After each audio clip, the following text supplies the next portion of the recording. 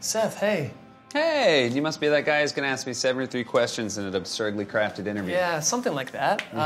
So what's your favorite board game? Scrabble. If you could play Scrabble with anyone currently living, who would it be? My parents. What about not living? Benjamin Franklin. What's your favorite comic of all time? Grant Morrison's Animal Man. Who's your favorite comic book artist? Kevin McGuire. If you could have one superpower, what would it be? I guess I'd like to be able to fly. What's the coolest thing in this room? That photo of Martha Stewart. How did you get your hands on that photo of Martha Stewart? I simply asked Martha Stewart for it. Hey, Seth, how many jokes are in the monologue on average every night? I'd say around 10. Okay, they need you on stage. Want to come out on stage with me? Yeah, definitely. Great. If you were a hip-hop artist, what would your stage name be? MC Suburbs. If you had a boat, what would you name it? Death Trap? If you could work the runway to any song, what would it be? David Bowie's Boys Keep Swinging. These are cool photos. Who are these people? This is the incredible staff of our show here. How many people work here? Almost 100 people. What's the coolest thing about New York City? That interesting people from other cities come here to live. Favorite place to hang out in New York City? That would probably be my local Irish bar. What is the first website you visit in the morning? Twitter? Favorite person on Twitter? That would be our head writer, Alex Bays. Actually, can we throw his Twitter handle right here on a chyron? Yeah, we could totally take care of that. Great. Yeah, so where are we right now? This is backstage, the area right before I walk out for my monologue. Do you have any last-minute rituals? Yeah, come on. Okay, cool. Every night, I look at that picture of my dog, and it makes me smile. Huh, what is this little guy's name? Her name is Frisbee. What would her name be if it weren't Frisbee? Noodles. That is so sweet and Thanks. adorable. Who would you want to write your obituary? Very old David Remnick. Hey, Fred. Hey, Seth, what's going on? Not much. How are you? I'm doing good. What music would you like me to play for these questions? Something that a sensitive guy would play at a party to impress a girl. Okay, let's see. Yes, that's it. It's totally it. So, Seth. How did you feel on opening night? I was nervous. What's the most nervous you've ever felt? Probably right before the White House Correspondents' Dinner. Now, without context, what's the punchline to your favorite joke? Unless the blacks are family of white people, I bet he's mistaken. All right? Yeah. All right, what's your favorite SNL sketch that we wrote together? Oh, Ian Rubbish History of Punk. What about you?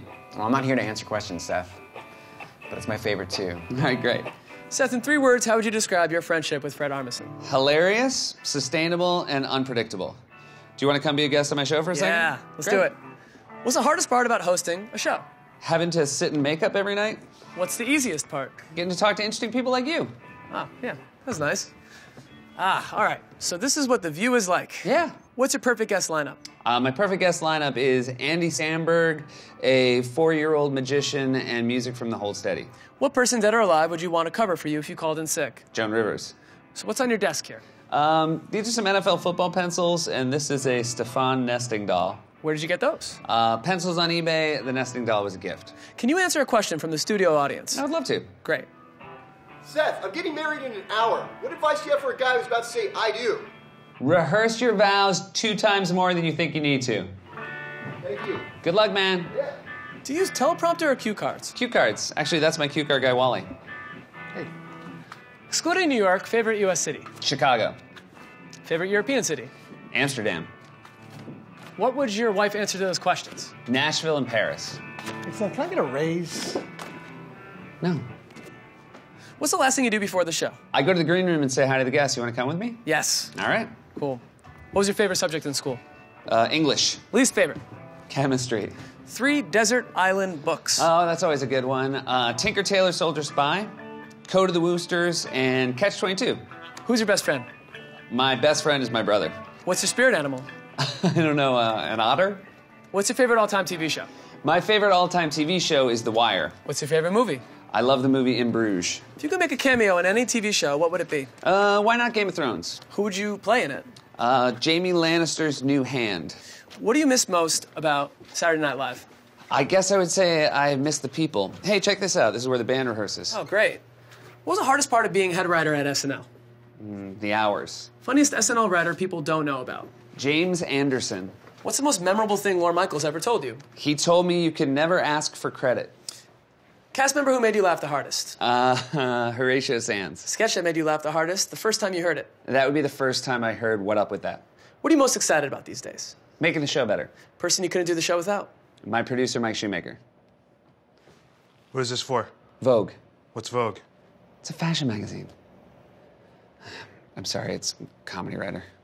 What advice would you give yourself at 13? Stick with the Red Sox, they won't let you down. What advice would you give yourself at 22? Don't get a day job. What advice would you give yourself at 34? You're about to meet an incredible woman, don't let her get away. Best encounter with someone who recognized you in public? Anytime I'm recognized by an old person, I'm really happy. What would you talk about when you reach their age? How being an old person gives you the perspective to finally enjoy life. What's your favorite holiday? Thanksgiving. Why? Because I have so much to be thankful for. When I did this with Anna Wintour, she said Americans lack humor. What do you think British people are lacking? Fashion sense. Did you just burn Anna Wintour? Yeah, I did. Are you regretting it? A little. Do you want us to edit it out? That'd be great, thank you.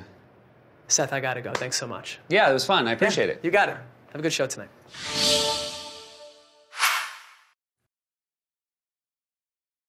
For more 73 Questions, subscribe to the Vogue channel.